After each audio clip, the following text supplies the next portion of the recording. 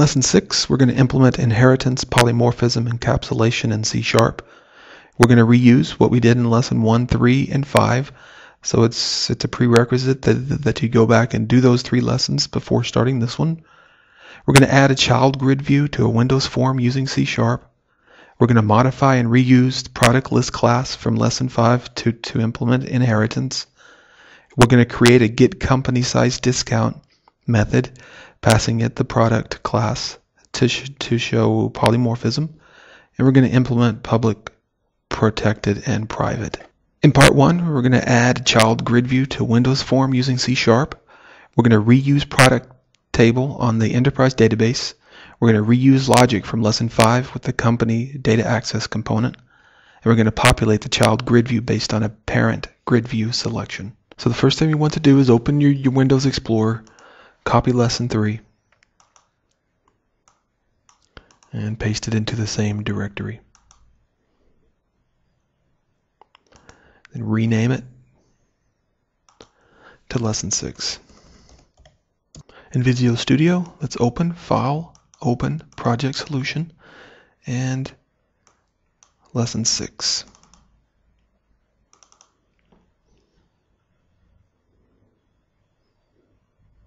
Let's go save our lesson 3 as lesson 6.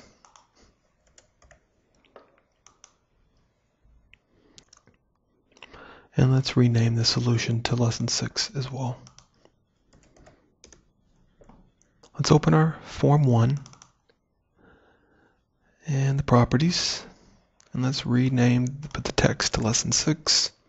And let's rename the form to lesson 6. Go update our namespaces. Let's go to the company DAC. Call this lesson 6. Let's go to the connection manager. This lesson 6. Let's go into form 1. Right click and view code. This lesson 6.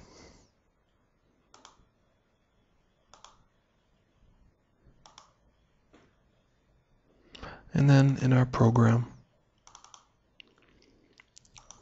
lesson 6. And in the add modify company form, we need to change the namespace as well. I'm going to do a little bit of cleanup real quick. Right click on lesson 6 and add a new folder. Let's call it data access. And let's move our company data access and our connection manager in there. Let's go open our form. Let's make a couple changes to make it look a little bit better. Let's go with company list. And as well, let's add another label here. It says filter on there, so we know that's what that does. And at the same time, let's add another grid view, our child grid view.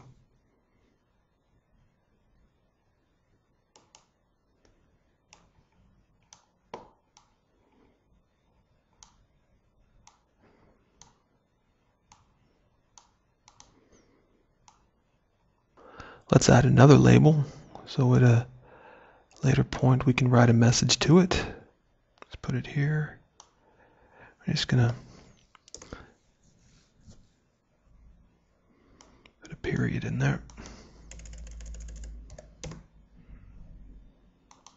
Let's go add the product list class that we created in lesson 5. Go where you saved your lesson 5. You notice we created this product list class in a ASP.NET application, and we're reusing it in a Windows form application. We need to go get the get company products function from the lesson 5, from the company data access component. So go where you saved your lesson 5 company data access component and scroll down until you get that function and copy it,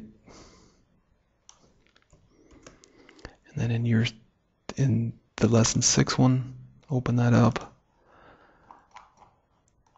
and paste it in there. And then we need to add our collections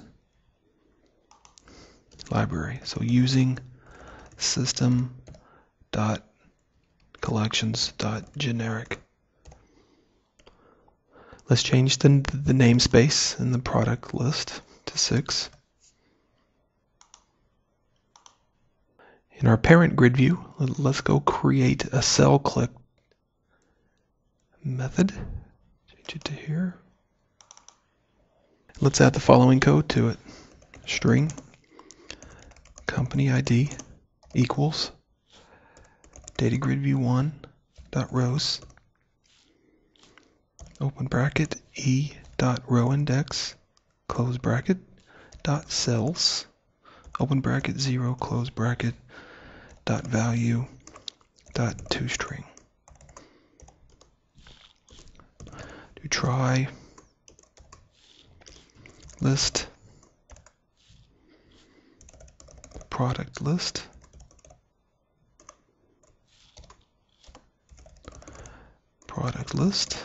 equals company DAG dot get company product information, and let's pass it company ID.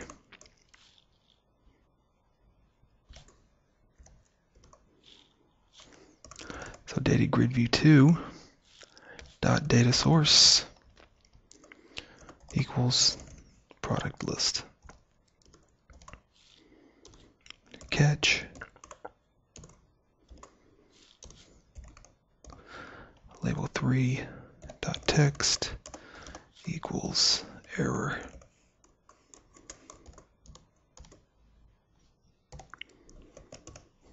Let's go back to our form, and in the clicked of our data grid 2 cell click, let's add this code. Date time creation date equals date time dot parse data gridview 2 dot rows open bracket e dot row index close bracket dot cells open bracket 3 dot value dot toString.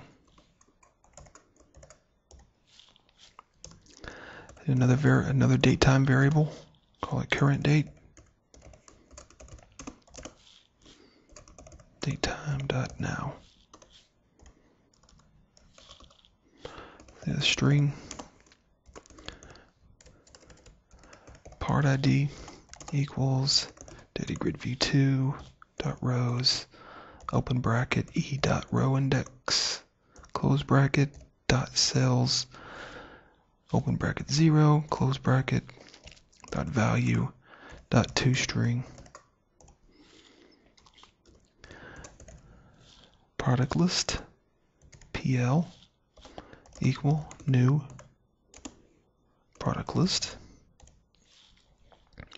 with no parameters, and int product age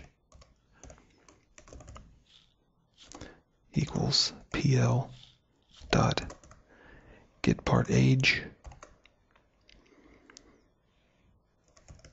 creation date current date. So label 3 dot text equals product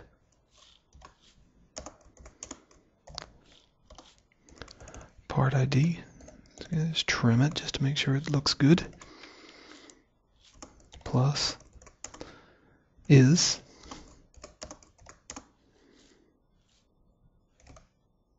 product age dot toString plus days old.